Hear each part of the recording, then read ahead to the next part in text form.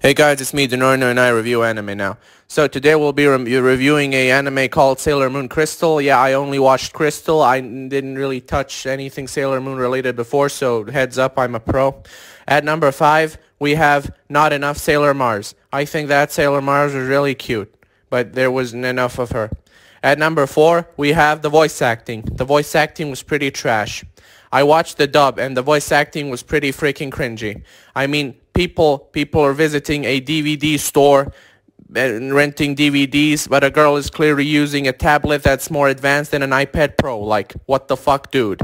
At number 3, we have Usagi. More like use a little bitch. What the fuck, man? You're always constantly reminding people that you're a huge klutz. We already know. You fell head down to the pavement a couple of times during the series. Like, really, dude? And at number 1, I skipped number 2 because I can't talk about this stuff anymore.